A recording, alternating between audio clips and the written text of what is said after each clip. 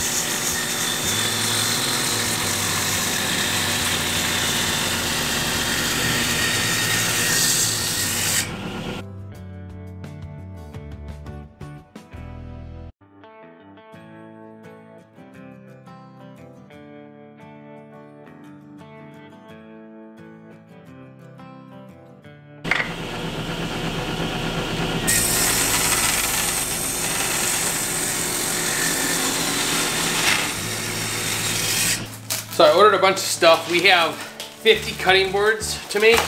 Well, more because we got more orders, but we have an order of 50 to make right now. And so I ordered some new stuff. These are some new clamps I'm gonna try out.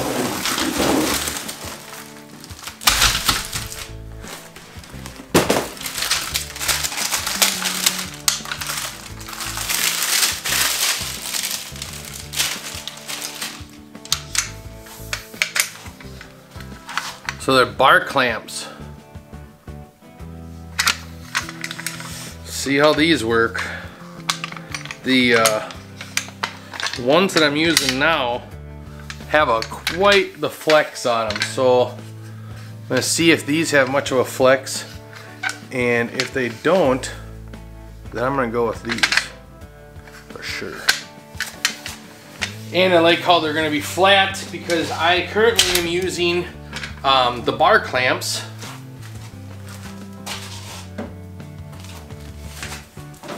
These, which they're fine, but the bars themselves, they're not flat, and they got like a curve to them. So I don't like them. As you can see, it is quite messy, disorganized out here. This was always the room where everything just got kind of sat down and walked away. So I did some measurements of this table, of the table saw, and how I'm gonna lay things out. So I'm hoping to get that done.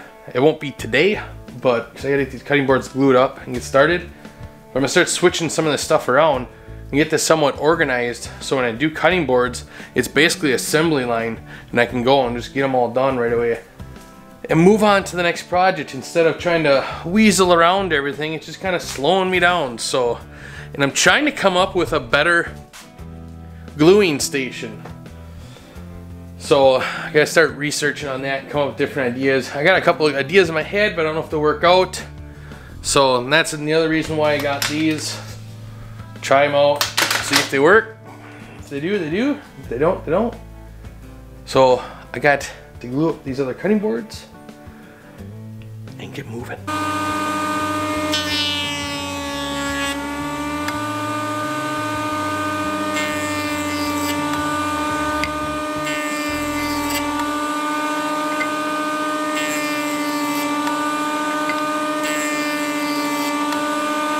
Getting a little full.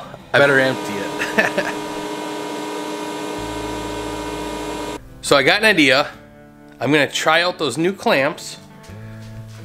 I made a little table out of my chicken plucker box. So I'm gonna try them on here. I'll just do it flat this time, and let's see if they work. Fingers crossed.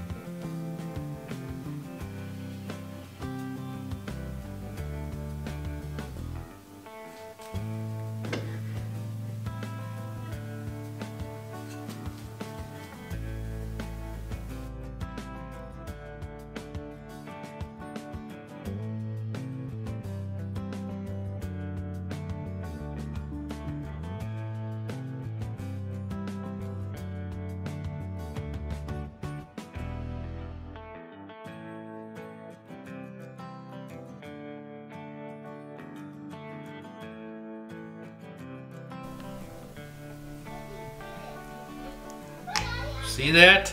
Yeah. So far, I'm really liking these clamps because they're holding it tight and down. They're not bowing whatsoever. They're working great. So let's, and I got a little helper. You helping me? Yep. Yep. I just love how he goes, yep. So I gotta glue up, these are the big ones. Glue up some small ones too.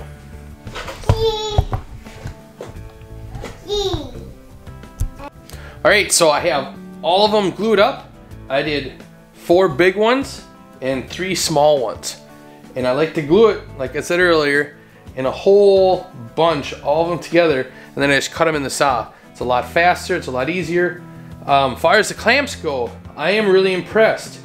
This is 3 of them, and I tightened it down, and I didn't get any warp out of the clamps. Where those clamps over there, I would. So I'm super pumped about that. And I got a couple ideas how I'm gonna make that stand. So that'll be for a different day. But for right now, I'm gonna set a timer for an hour. And by then, it's gonna be dark out, but I'm gonna come back out and I'm gonna finish these up. Because we have to wait an hour for the glue to settle. And then I'll come out and then we router it. Well, I'll show you. So it's been 2 hours playing with the kids, lost track of time. So let's take these out and see what they look like.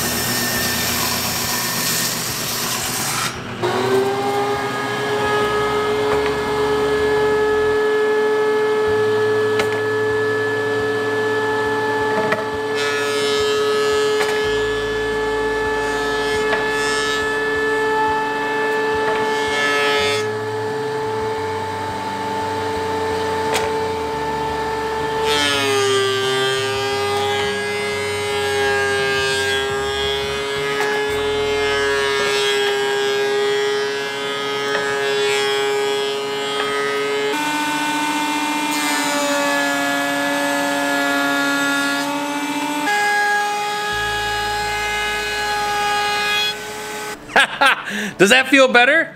Maybe a boost of energy? Yeah, the camera died. Perfect timing, just getting ready. So what I'm gonna do now is I'm gonna switch my sanding disc over to 100 grit, and I'm gonna sand them all down, just the faces, and maybe sometimes I hit the sides very lightly, but mainly the faces. And then what I do is I get a damp cloth and we get them all wet, and it makes the grain stand up, and then you come back and we'll sand it again with the, finish it with the 220. Oh, looks so good. It's like glass.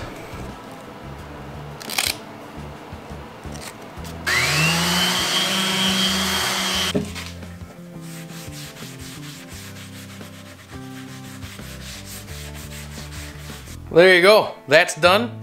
Now we gotta wait until they're dry. Normally about 20 minutes, half hour-ish. Come back out, it'll be ready to go.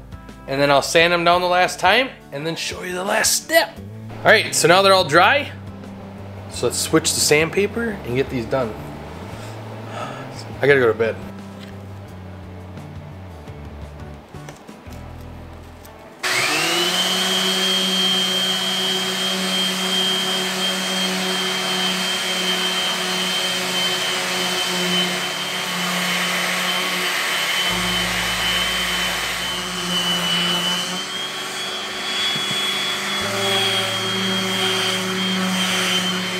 So I like to use these wire nuts for standing them in between. So air gets in between there and they dry out. And this is mineral oil, not agave oil in the raw.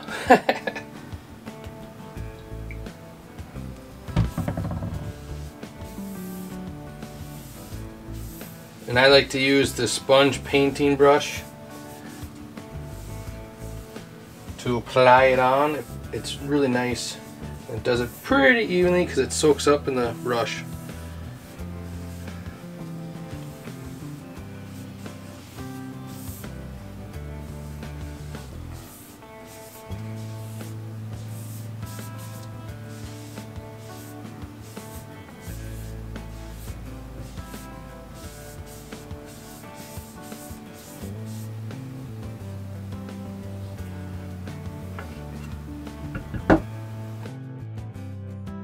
And there you have it, 7 cutting boards done. Ready to go out the door in a day. I always wait a full 24 hours to let the oil soak in and you're good to go. So yeah, just wanted to show you guys that. It's hot down here. I am sweating now. It's cold out in the garage and then it's hot down here because of so alright, well, this is the end of the vlog for today.